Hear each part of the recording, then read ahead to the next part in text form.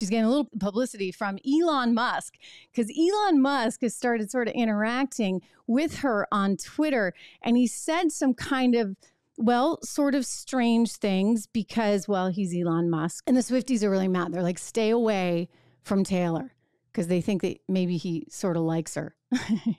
Somebody was saying, you know, if you were to criticize her, if you were to disagree with her, the internet may just cancel you. And so he replied, quote, her limbic resonance skill is exceptional. So people are like, what is he talking about? Her limbic resonance skill is exceptional. Well, limbic resonance is actually the notion of a person's capability or capacity for sharing deep emotional states based on the brain's limbic system. And let's face it, Taylor Swift does do a whole lot of sharing.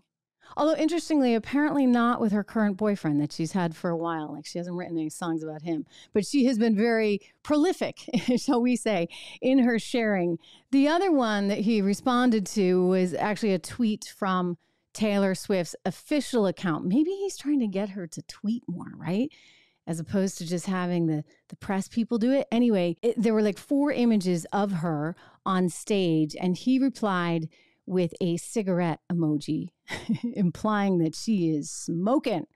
She's smoking hot. Anyway, the Swifties got all after him for that and told him he should go to horny jail. You stay away from her, one of them wrote. Elon Musk better leave Taylor Swift alone.